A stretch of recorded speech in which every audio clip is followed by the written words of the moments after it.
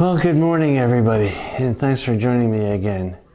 This is going to be an update probably in several parts of the Ski Nautique project. And I now have a stock room full of parts. Hose clamps, water pumps, raw water filter, bilge pump,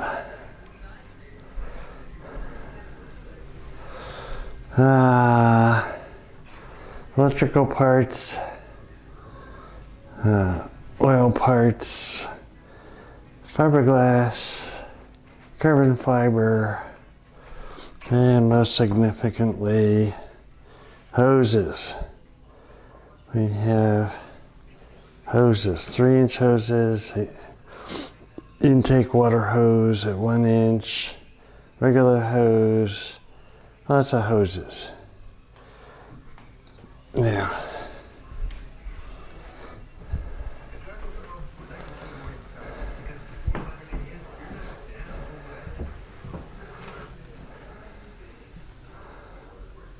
the problem I have is I need to do fiberglass work before I can stick in the exhaust hose.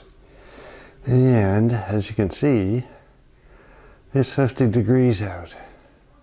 Not good. Okay, so here's what the back of the boat looks like. And basically I'm working on the transom area. I've pulled, as you know, the 3-inch exhaust pipes out of it and I've cleaned it up a little bit from all the muck that was down there. And then down in here, the side of this stringer back here has a problem. So what happened was, apparently this all got wet and the piece of fiberglass that went from the bottom up to the top to cover us and keep it dry cracked and separated. I don't know whether that was from heat or vibration or motor stuff, the gasoline dripping in there, but I guess not, because the other side has the exact same problem if we look over here. So it had something to do with the exhaust itself.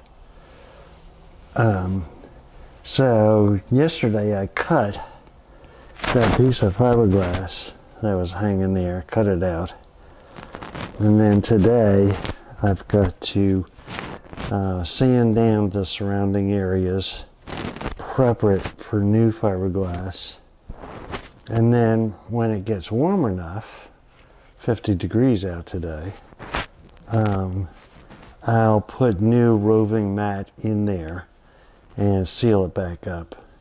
But I can't put the pipes back in, or the new pipes back in, until that's done, because they go, you know, right through this channel. And so that's all on hold until this fiberglass work gets done.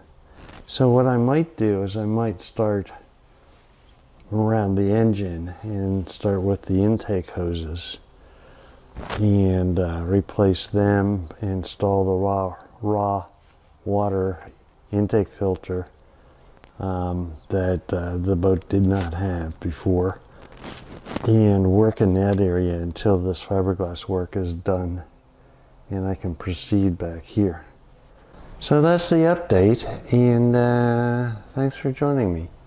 Yeah, I'll give you another update when either I have the engine hoses in progress or the fiberglass done before I put the big 3-inch pipes back.